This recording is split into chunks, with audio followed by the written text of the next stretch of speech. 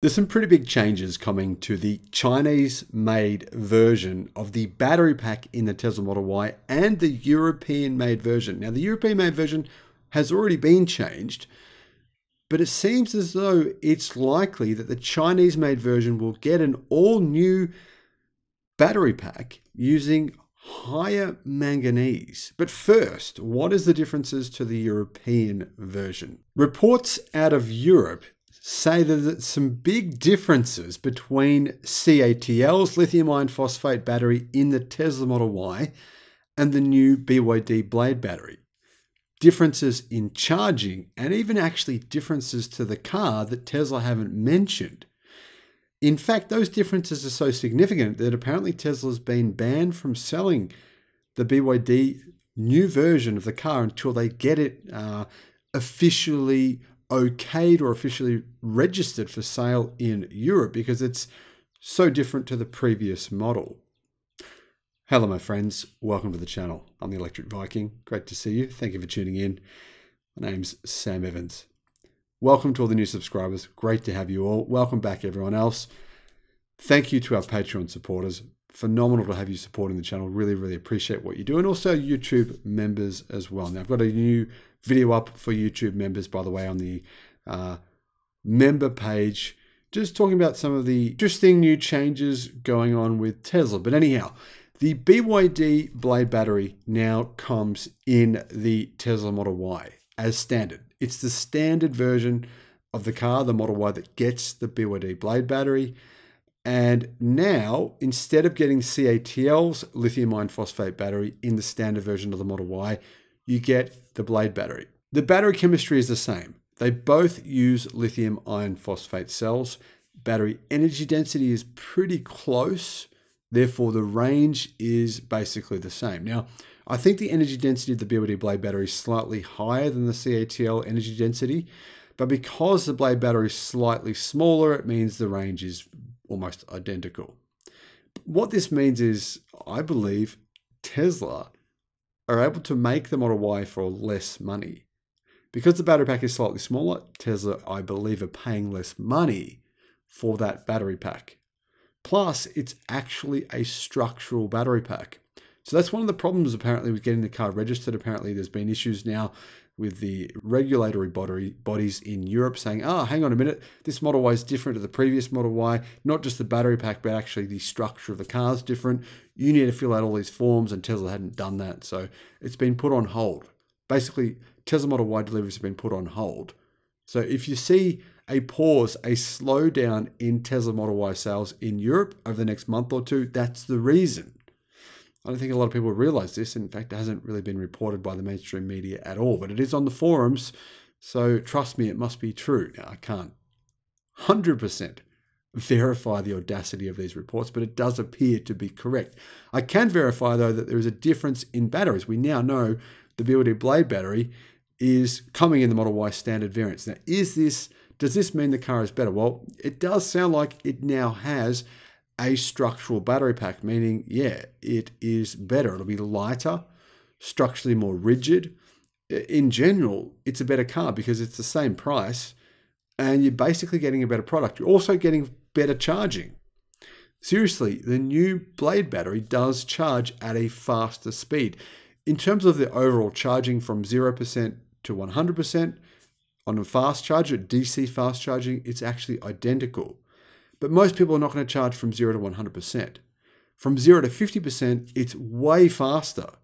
Significantly faster charging rates. Once you get to 50%, the charging rate of the Blade battery starts to slow down until at about the point of 85, around about 85%, the charging rates hit each other.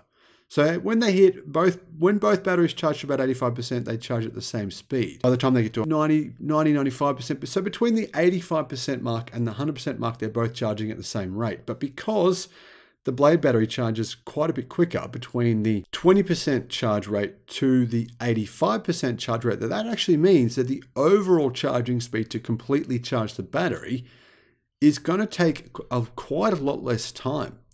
What this means is the Model Y is significantly improved in Europe. This is a pretty big change. This is the kind of change that, I mean, you'd hear other manufacturers just going on and on about. Wow, new battery packs are amazing. Tesla just said nothing. I mean, I think Tesla should mention this fact, but maybe they don't want to offend CATL because CATL, I mean, they've been replaced here. And I think Tesla have something up their sleeve here with CATL. Something's about to happen here with CATL. So Tesla, I don't think want to say, I think they don't want to offend CATL, but the truth is the Blade battery charging speed here is a lot better. Now, what about the actual charging life? Well, the Blade battery being able to sustain faster charging than CATL's battery does make you question how long the battery will last for. But BYD say that the Blade battery tops 1.2 million kilometers after 3,000 cycles of charging. And BYD say that in their EVs, using the same battery pack, the battery will charge from 30% to 80% in 30 minutes, but that's with a DC power output of 110 kilowatt. However, between the phase of around about 20% charge to 50% charge, the same battery pack charges at 175 kilowatt, so significantly faster than what it charges in BYD's Tang or other EVs that this battery pack is in. That means the battery should actually charge in around about 25 minutes in the Model Y now. Much, much better charging than previously.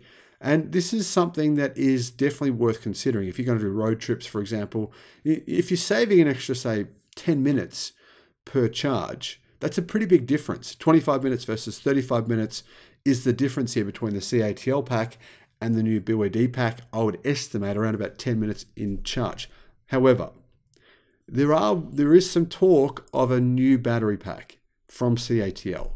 I've reported on that in the past. Apparently, the Model Y is first in line for CATL's superior M3P battery, which will have longer range. Now, maybe Tesla will put in a pack enabling the car to have much longer range, or maybe they'll just make the pack smaller. But either way, if the pack's smaller, then the car will be lighter. So that would be a big improvement as well. So apparently Tesla have actually placed an order for these new M3P batteries. And these are not your regular lithium iron phosphate batteries. They have an improved chemistry versus CATL's current lithium iron phosphate batteries. So what's the difference? Well, basically it is a lithium iron phosphate battery, but it has extra manganese. And adding the extra manganese means that people are calling them LMFP batteries.